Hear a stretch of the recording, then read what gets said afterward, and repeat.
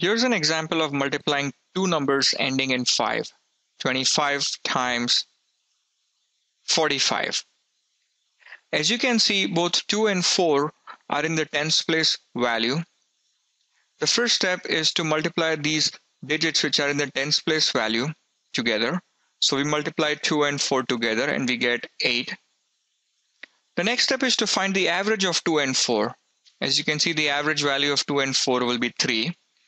And here's how you calculate the average. You would add 2 plus 4, you get a 6. Divide the 6 by 2, and you get a 3. The next step is to add these 8 and 3 together, the product 8 and the average 3 together. We get 8 plus 3 as 11. And then we multiply the 11 with 100, and we get 1100. And then as a last step, we simply add 25 to 1100, and we get 1125 or 1125 as our final answer.